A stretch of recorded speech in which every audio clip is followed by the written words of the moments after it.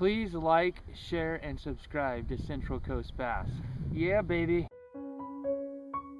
Here we go, here we go, here we go. Here we go, here we go, here we go.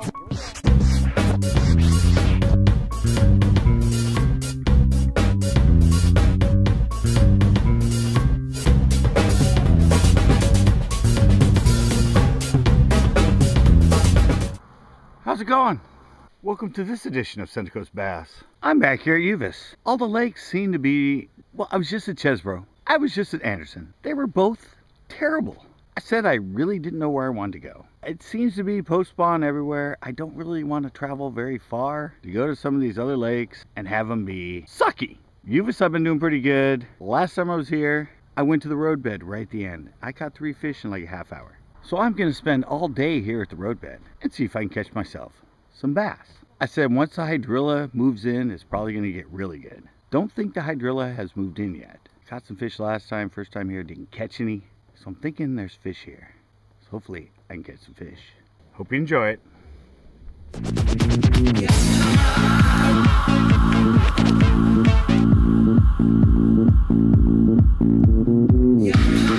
Time to get going. Got my 3 poles as usual. Trucks always go by right in the middle of my getting ready to go. Actually, finally re-spooled my freaking jig pole. Remember that jig pole was so low on line? Finally redid it. 2 of those poles have nothing on them. The white one, I have the bobblehead on it. So I now have all of my terminal tackle, all of my flickum jig heads. I have my Neds. Another car.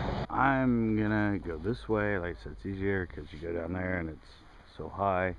The adventure begins. Somebody's underwear laying there. That's interesting. Roadbed area. Okay, looking at it from up here, look, you can see some of that snodgrass is starting to grow. Dark spot there. Maybe that's actually the hydrilla starting to grow. Fairly clear though. Looks like you see down and still about 5-6 feet. Wind's actually south-southwest. It's actually blowing in here. It's light. This spot's actually really nice, guys. Shade here already. It's like 86 degrees right now.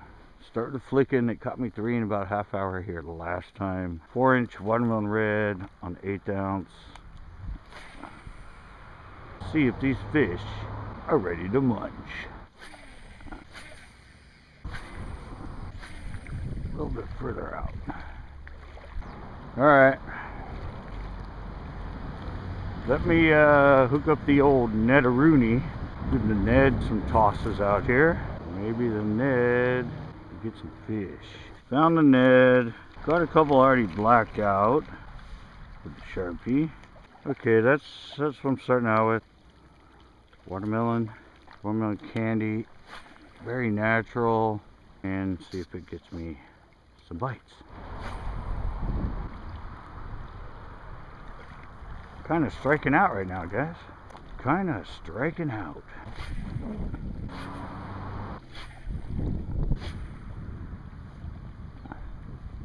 Might be a timing is everything day. They're in here, but they're only in here when the shade gets on it. Might have to walk down there.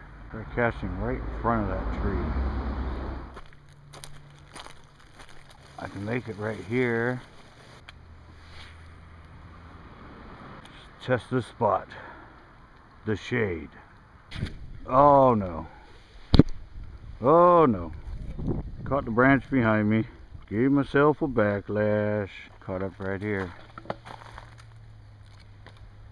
Alright, let's see if I can make my way down here. I think I gotta go. Whoops. Alright, I'm on an adventure.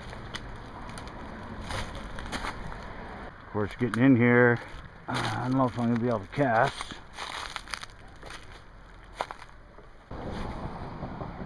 Where'd I go?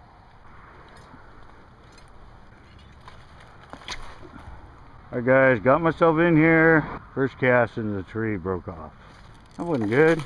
Didn't even get a cast in here. Whoa. Dang it. I don't know if that was worth it. I know I can get in there. I don't know if I want to go back right away. Oh no.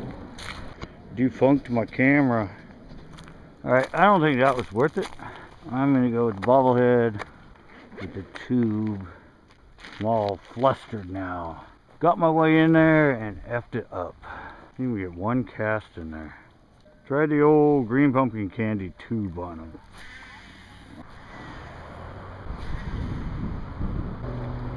I'm gonna rummage through my bag. I know I have at least one 3/16 ounce weight somewhere. I actually have a drop shot, actual drop shot weight. And in here, all I have are these micro hooks, guys. It'll still help me. It'll still help me see if at least the drop shot will get a bite. Now that I got the drop shot on, I'm actually gonna go try over there in that shade. Trying to get some wave action. Starting to get a little bit of a dirty water. Maybe a mud line will help. Oh my god, guys. Yes! I just got a bite! I just got my first bite. Yes. I'm really glad it's post-spawn. If it wasn't post-spawn, it was like the middle of summer, and I was having this hard of a time to get bites, I'd be really, really upset. Right now, I'm just a little upset because I'm telling you, the conditions are too perfect. Watercolor, perfect. Depth I'm in, structure down there, perfect. A little bit of wind blowing in here, perfect. Now there's shade on the water, perfect. But it's that post-spawn time. All the lakes are just funky, funky, funky. I'm thinking it's probably a timing thing. Last time here, right before dark, 3 fish, half hour. And they get into that post-spawn. A lot of times, you know, they only want to feed when they have the best opportunity. Water's still not that warm. They're in that funk. They're still, you know, posty and stressed and all that. So they often just come in and feed in the evening and in the morning. Not all day long. Like in the summer when the water's warm and their metabolism's really high. At least that's what I'm hoping. It's a timing thing. And by the time the show's over, I have some fish. Okay, I've been trying these light blendy colors for how long? An hour? I'm gonna try pumpkin purple swirl. Maybe they're here, maybe they just don't like that color. Okie dokie! Time to switch up colors. I've been throwing that light color the whole time on the drop shot. And remember, I switched the drop shot because I tried to get a bite. And guess what? The only thing I've gotten a bite on so far has been the drop shot. I've really been only trying that lighter color. And this is pumpkin purple swirl. What I do to film shows, guys. What I do to film shows. I'm just going to stick with the belief that eventually there's going to be fish here. Oh, there's another person down there. Should have brought that one morning dawn friggin' robo-worm. Huh? You might as well just go home. Scott? Yeah. Fernando. I was Honda guy, 529. Oh, that's right. I used to, yeah. And you changed it? Change it to Central Cal Bass. I've got one bite in 4 hours. Well, I'm hoping it's an evening bite because there hasn't been shit all day. You got a bite? On the morning dawn, of course. The one color I didn't bring. It might be a bluegill. Is he still there? Is he just munching on it? Huh. Well, eventually you're gonna have to try and hook him. Well, catch one already, damn it. My show's depending on you. No, because I ain't getting shit.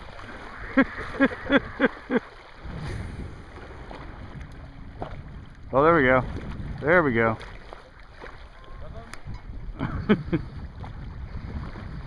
Yeah.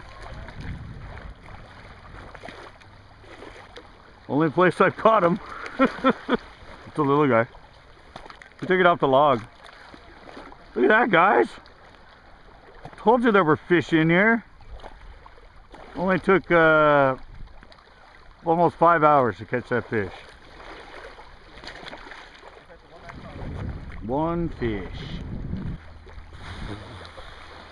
Alright, let me try way the hell out. Let me try way the hell out.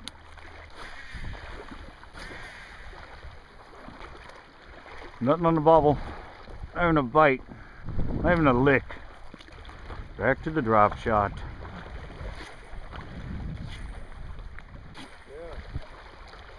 What are you trying? I see you going into your bag of tricks. You still got your bait, the one I won? Oh yeah, forgot about that. Give them back. I'm going back to stick him, but I'm going to throw it over there. I don't think they want anything but something that looks like it's dying and easy.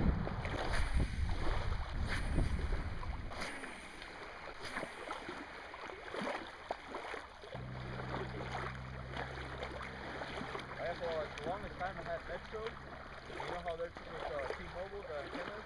Yeah. I got one swimming with it. Oh yeah? Yep. Oh yeah, I saw that. I'm like, it shouldn't take this long to sink. It's a little guy. The whole time I'm talking to you, it's sinking. Yeah, do you have a scale? I do. Look at that, guys. Oh my God. My second fish! No, I'm not gonna weigh him. I'm gonna do a cool slow-mo of him. Oh, okay. Alright guys, dramatic slow-mo release of the giant.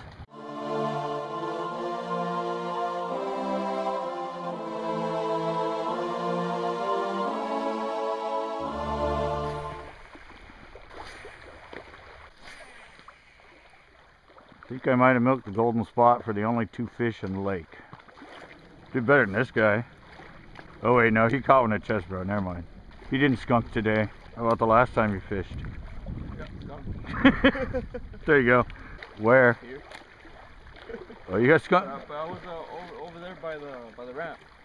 So basically you've got skunk 2 days in a row at Uvas. At Uvas, yeah. How's it going? Hi. Are you gonna make it home by curfew again this time? No, no. Did you make it? Did you make it last time? I broke curfew. You didn't make it home by midnight? Nope. Uh-oh. Uh-oh.